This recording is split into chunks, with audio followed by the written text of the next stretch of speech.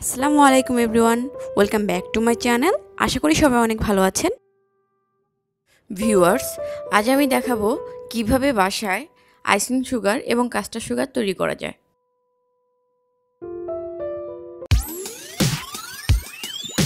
আপনারা হয়তো জানেন, আমরা বাজার থেকে যে চিনিটা কিনে আনি তাকে গ্রানুলেটেড সুগার বলে। আমি এখানে হাফ কাপ গ্রানুলেটেড সুগার নিয়ে নিয়েছি। এবার এই চিনিটা একটা ব্লেন্ডারের সাহায্যে আমি গুঁড়ো করব। আমরা বাজার থেকে যে চিনিটা কিনে আনি তার প্রাইস ৬০ থেকে ৬৫ টাকা, কিন্তু আমরা যখন আইসিং সুগার কিনে আনি তার প্রাইস পড়ে ৩০০ থেকে ৩২০ টাকার মতন। তাতে আপনারা বুঝতে পারছেন প্রায় ৬ গুণ প্রফিটে তারা এই আইসিং সুগারটা সেল করে। অথচ আপনি খুব সহজেই এটা বাসায় তৈরি করে নিতে পারেন এবং একটা এয়ারটাইট কন্টেনারে এটাকে অনেক দিন পর্যন্ত স্টোর করে রাখতে পারেন। ব্লেন্ড করার মাঝে মাঝে আমি একটি চামচের সাহায্যে এটা ভালো করে নেড়ে চেড়ে দিব, যাতে সব জায়গায় সমানভাবে ব্লেন্ড হয়।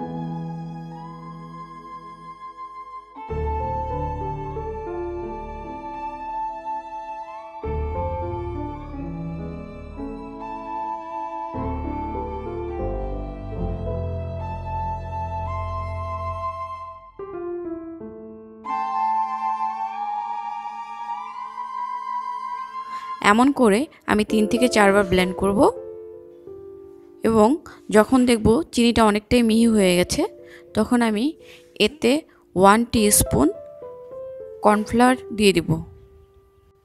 এই কর্নফ্লাওয়ারটা দেওয়ার কারণ হচ্ছে এটা চিনিকে ঝরঝরে রাখতে সাহায্য করে। তারপর আমি আবার ব্লেন্ড করব।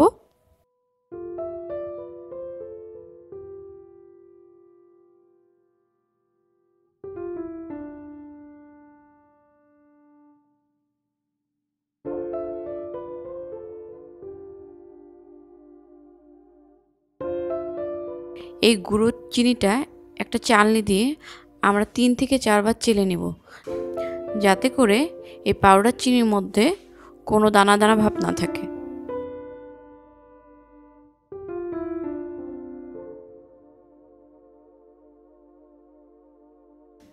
লাস্টে যে দানা দানা ভাবটা থাকবে এটা আপনারা কাস্টার্ড সুগার হিসেবে ইউজ করতে পারবেন।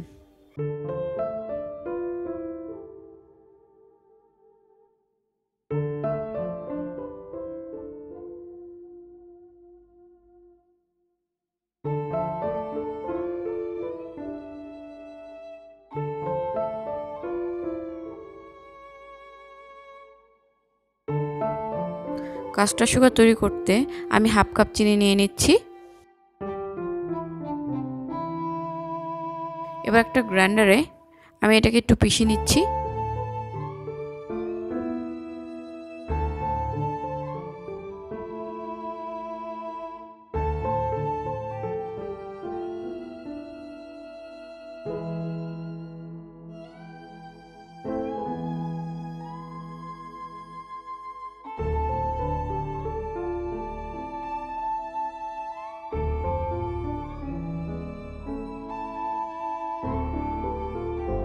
খুব বেশি পিষা যাবে না, এটার টেক্সচারটা হবে অনেকটা বালুর মতন।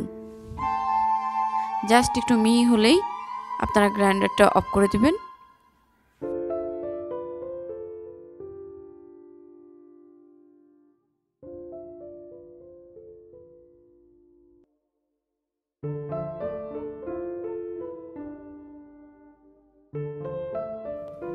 আজকের পর্ব এ পর্যন্তই। ফ্রেন্ডস, আমার রেসিপিটি যদি আপনাদের ভালো লাগে তাহলে অবশ্যই আমার চ্যানেলটি সাবস্ক্রাইব করবেন, পাশে দেখানো বেল আইকনটি ক্লিক করবেন এবং আমার রেসিপিসগুলো আপনার ফ্রেন্ডস অ্যান্ড ফ্যামিলির সাথে শেয়ার করবেন। Thank you.